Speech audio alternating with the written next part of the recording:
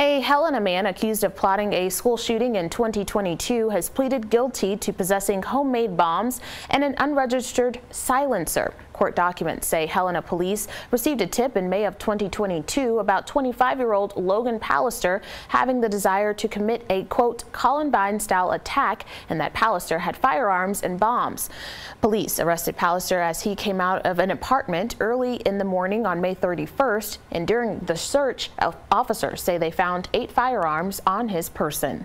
Pictures released by the U.S. Attorney's Office show some of the evidence seized, including an automobile oil filter that appeared to have been modified to be used as a silencer. Prosecutors say the vehicle also contained an additional 9 firearms and ammunition. Pallister is set to be sentenced in federal court in May. He faces a maximum of 10 years in prison, which is a fine of up to $250,000 for each charge.